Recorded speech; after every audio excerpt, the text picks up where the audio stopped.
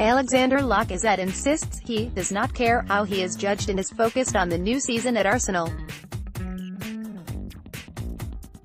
French striker Lacazette scored 100 goals in 203 league games for Lyon before completing a £46.5 million move to the Emirates last summer. After a barren run during the 2017-18 season, he finished the term well, netting 8 goals in 9 games.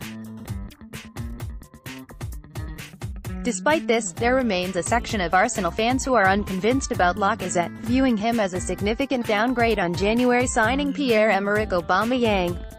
Asked about his critics, Lacazette told Football London, "I don't care how people judge me. I know if I stay in Arsenal the club is happy and my teammates as well. This is the most important thing.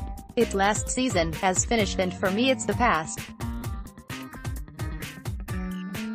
Okay, when I didn't score, of course I was frustrated but it's finished. It was my first season so I can't be too hard on myself, even if I wanted to score more goals. I've learned from this and now I am happy to start a new season." After a mixed campaign at the Emirates, Lacazette was omitted from France's World Cup squad that won the tournament in Russia.